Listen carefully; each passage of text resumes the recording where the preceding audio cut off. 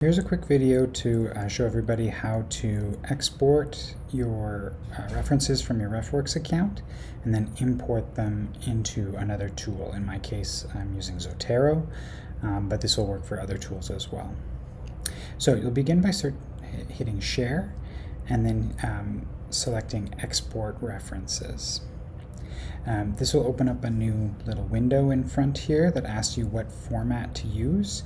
You can use RIS format, which will get you the format that you need for most bibliographic managers. You can double check, I guess, with the destination tool that you're using to make sure that you're outputting the right format, but I believe usually it's RIS. Okay, and I'm going to choose here all references that I have. If you have different folders, you want to export things separately, you can do that as well. I'm going to do everything at once.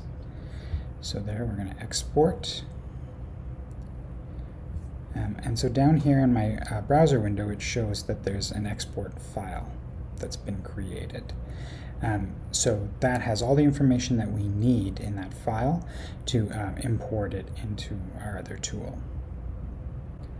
Alright, so now I'm in my Zotero account, and what I need to do is go to File and then select Import. Now this is specific to Zotero. Different programs will have different workflows for this, but I'm going to import here. It has different options for ways that you can import. Most of them have to do with importing a file, and you can see RIS is in there as an option for import. So we can continue. Now you have to know where yours is located. I moved mine onto the desktop so that it would be easy for me to find, but just make sure you know where that file is, that export.irs file, and click to open. And then there's a couple of options here as well, so you can place imported collections and items into a new collection. That's what I'm going to do. So it's going to create a new collection or a new folder with all of these items. And then you can either copy the files to the Zotero storage folder, so actual attached files will be included in the Zotero storage, or you can link to the original. So that's up to you how you want to do that, if you want to have the files moved over, or if you just want to link to the original location. In this case, I believe it's just bibliographic information that I have, and so I don't believe there's any files for me to link. Once you do that, it'll take a moment just to do your import. So 112 items were imported. I can say I'm done.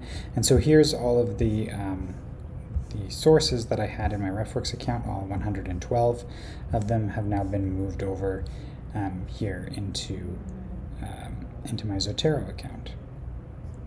If you'd like to rename this, you can always do that. You can rename the collection whatever you like. I'll give it the name From Refworks.